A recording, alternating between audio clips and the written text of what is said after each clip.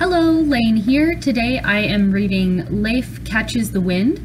Don't forget to stay tuned after this video. There will be another video where Miss Nico will show you an activity that goes along with this book. So let's get started. Hi Leif, here I am in my new house. I feel like I'm really far away from Copenhagen. Mom and Dad are still unpacking. They let me set up my weather station first thing. Then we set up the computer so I could email you. Remember, you promised to send me weather information every day. I'll send you a report from here too. Then I'll get my weather website started. Miss you lots and lots, Dana. Just as Leif was about to close his email, a new message popped up on his screen. It was Dana again. I can't wait for your visit next weekend. P.S. Tell Frederick and Joachim hi for me. P.P.S. Did you know this place has a fish pond? Now I know you'll come visit. Leif touched his freckled nose to the cool surface of the glass fish tank next to the desk. Hey, Frederick and Joachim, Dana says hi. Of all his pets, these two Fisk were his favorites because Dana had given them to him on his birthday last year. He had named them after the two princes in the Danish royal family. Leif's mom and his auntie, Dana's mom, were twin sisters and best friends. Ever since Leif and Dana were babies, they had been best friends too. Sometimes Leif thought he and Dana were more like twins than cousins. Just this week, Dana had moved away from Copenhagen to her new home in Aalborg. He already missed her a lot, but watching Frederick and Joachim made him feel a little better. Leif turned around and looked at his other fish. There were platis, catfish, goldfish, guppies, tetras, and tigerfish, 40 fish in all, living in 5 fish tanks. They all seemed healthy, swishing around with glistening scales. Leif drifted around the room, trying to think of something to do. I might as well check the weather readings and report to Dana, he thought. She loved weather watching and forecasting as much as Leif loved raising his pet Fisk. When she heard she would be moving away, Dana managed to turn her fascination with Veer into a fun way to keep in touch. Leif, she had announced, let's make a website comparing the weather in Copenhagen to the weather in Aalborg. Maybe we can even collect and post weather reports from other kids across Scandinavia. She had insisted that they use their special handshake to seal his promise to report the weather daily. Leif looked around his room. Before Dana had left, she had given him posters, equipment, and a weather notebook.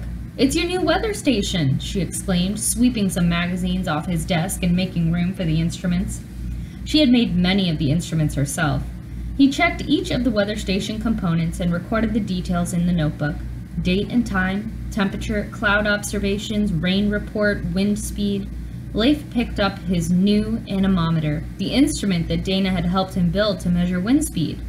When the wind blows into these little cups, she had explained, it makes the whole thing spin quickly when the wind is blowing fast and slower when it's not. Because you know that your anemometer and my anemometer have the same components, we can compare our wind speed results.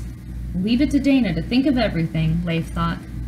After checking the weather, he carefully recorded all the information in his weather notebook, then turned on the computer to send his report to Dana. Dear Dana, it's no fun without you. Here is my weather report for today. Time, 12:53 p.m., temperature 8 degrees, clouds none, rain none, wind speed 20. Quite strong. I'm bored. Signed, Leif. He clicked send. Before Leif could log off, the email inbox chimed. Dana was online.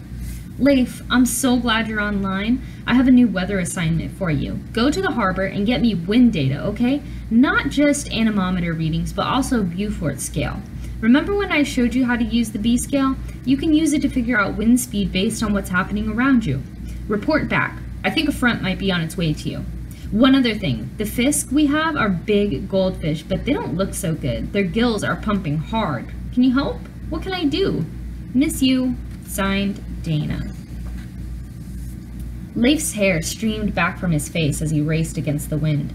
He coasted past the Little Mermaid statue at the harbor park and past the wind turbines out in the harbor that produced electricity for people of Copenhagen. He and Dana used to love coming to the harbor to watch the blades of the turbines spin like beautiful pinwheels rising out of the water. The harbor was where Dana had first taught Leif to pay attention to weather. She always pointed out the big, puffy cumulus clouds that looked like fish, mermaids, and other creatures.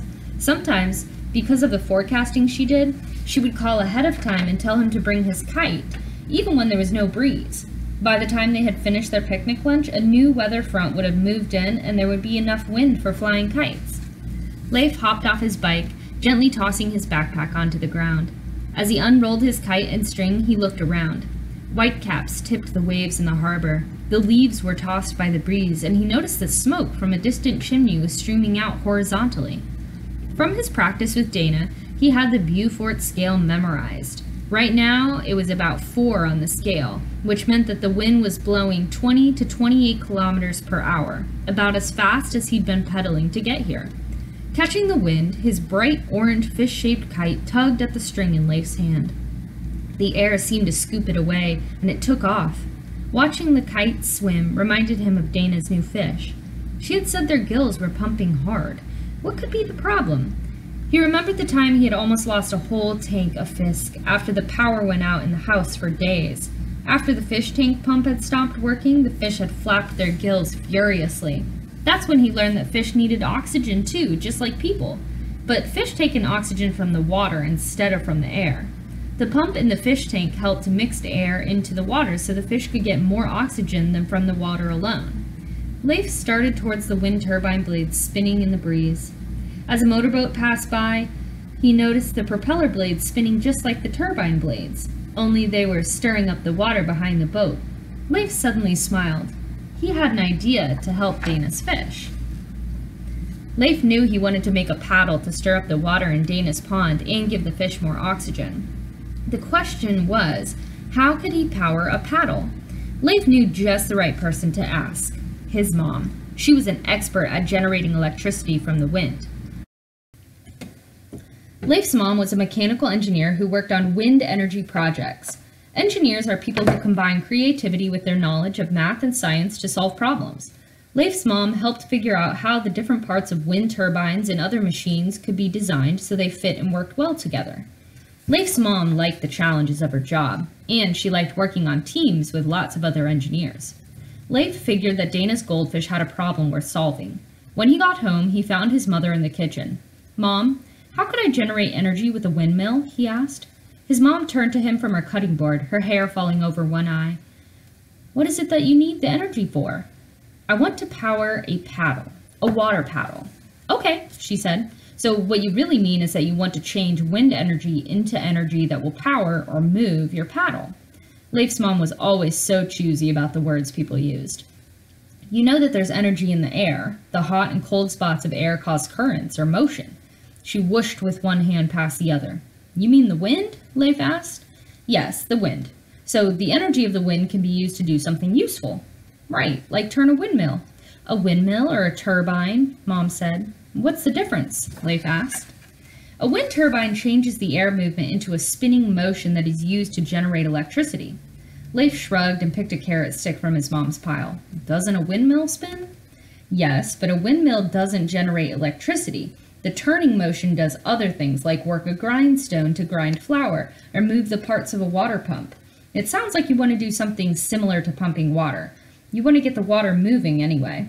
Leif crunched the carrot. "So how could I make the windmill do that?" His mom put the knife down and folded her arms. "That depends on a lot of things. How big will the paddle be? What materials are you using to make the windmill and the paddle? How will the windmill and the paddle be connected?" Sometimes his mom could be too picky. "I don't know exactly. What do you think I should do?" She chuckled and tapped the tip of Leif's nose with her finger. "I think you should try to figure it out. I can help you. How about if you design a plan for your windmill and build a model?" An hour later, Leif's mom was leaning over him, talking a mile a minute. "Oh, that's good, Leif. You got the blades to spin like a pinwheel. Or an anemometer." She looked surprised. "Oh, yes. You must have learned that because of the VR station you and Dana set up. You're right. Pinwheels, anemometers, windmills, and turbines all have parts that catch the wind. You've got the basics down." She turned the model around to view the back of it. "To get this to work outside, you'll have to think about some sturdy materials to use. Then you have to experiment with it until you find something that works. It's a big project, Leif." Leif felt like a fish swimming in a swift river of possibilities. "I know it is, Mom, but I bet I know someone who can help me," Leif said, trotting off to turn on his computer. He needed to talk to Dana so the two of them could brainstorm together. 2 heads are better than 1, he thought. Weather Girl. "Hey, Did you get my weather data? Fish kid. Yeah, I went over to the harbor to collect it, and while I was there, I had a great idea. We're going to send a windmill that turns a water paddle in your pond. A what? A water paddle. It can stir up the water. You know how the propellers on motorboats churn up the water in the harbor? The paddle will churn up the pond water and mix air into it, like making whipped cream with a whisk, and the windmill will power the paddle. I don't get it. How is this windmill and paddle contraption going to help the fish? The fish are sick because they're not getting oxygen. That's why Joachim and Frederick have a pump in their tank to pump air into the water. If we use a paddle to churn air in the water in your pond, the fish will get more oxygen. Great idea. So now what? Moonlight poured through the window as Leif tossed and turned. His dreams had been of fish gasping for air. He couldn't let the night go without working to rescue them. Leif slipped out of bed and crept over to his craft box. He picked up his half-made windmill from the afternoon and tried spinning the blades with his hands. It worked, but the wooden spindle was rubbing against the ragged hole cut from the cardboard carton. What was it Mom had said about that rubbing? Too much friction? It kept the blades from moving freely. Leif rummaged through the craft box for ideas. What could he put around the spindle to make it more slippery? He picked up some masking tape, felt its outer surface, and placed it inside. How about the shiny fabric? He tried that, but its fibers caught on the cardboard. At last, he found something that worked. Now that the friction was low, Leif could see other problems. The whole machine was wobbly. He wasn't sure the pinwheel-shaped blades would catch the wind well. Imagine, imagine, imagine, he thought to himself, but no ideas came to him. Maybe I should sleep on it, he thought. The next morning, Leif woke up and headed to the computer. Weather girl. My windmill is wobbly and the blades are only paper. That won't hold up outdoors. What kinds of blades did you use? Any idea what kind of wind speed we need? Fish kid. My blades were paper too. I folded them like pinwheels. I don't know the wind speed we need, but at least you can get an idea of what kind of wind speed we can count on, right? With all your weather records, can you take a look? We just need to make the windmill so it can move a paddle in the water. Can you send me your plan? The fish are still looking sick. We've got to work fast. Leif, do you think we can really do this? I'll write up my plan and send it to you later today. I know we can do this.